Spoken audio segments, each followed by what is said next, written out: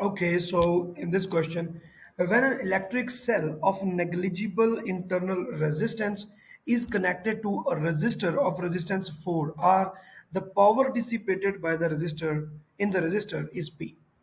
What is the power dissipated in the resistor of the resistance value R when it is connected to the same cell?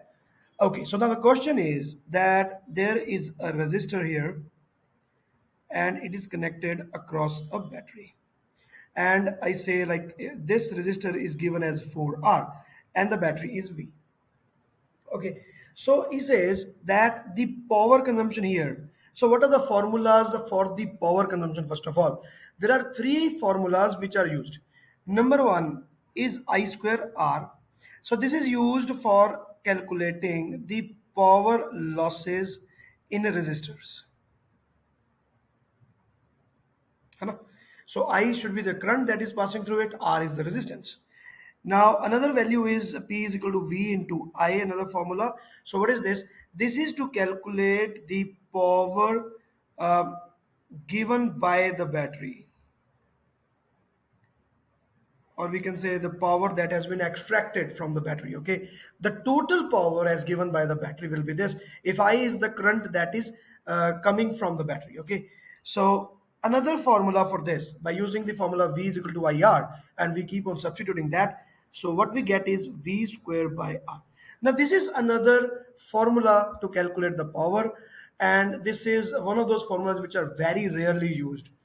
So in this question, we are going to use this because we need not to find the current I, and we can directly relate the voltage and the resistance. So in this first case, the power output will be given by V square by 4R. This will be power output in the case number one. And case number two, it is saying that V square by R. Because now the resistance is changed from 4R to R and the battery is kept same. So what are they asking? They're asking the ratio of P1 and P2. Fine. So here I can definitely say multiplying 4 with each other.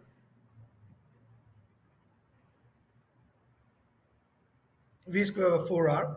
So what is this now? So V square by 4R can be substituted as P1. So it becomes 4P. So your answer should come to be C.